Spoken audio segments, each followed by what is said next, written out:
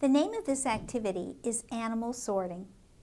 Your child will practice identifying the number of syllables in familiar words.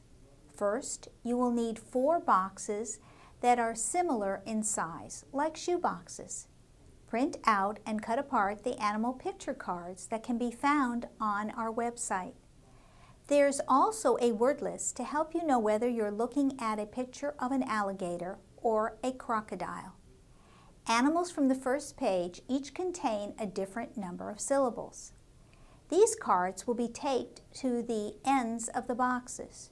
Shuffle the remaining cards and put them face down on the table. Have your child identify the picture on each box, then clap out the syllables. Kangaroo. If necessary, remind your child how to hold his fingers under his chin to feel the syllables. For example, panda. Now have the child pick up a card from the stack. Ask your child, what is this a picture of? Rabbit. How many syllables are in the word rabbit? Rabbit. 2. Yes, so which animal's box should you put it in? You said rabbit has 2 syllables.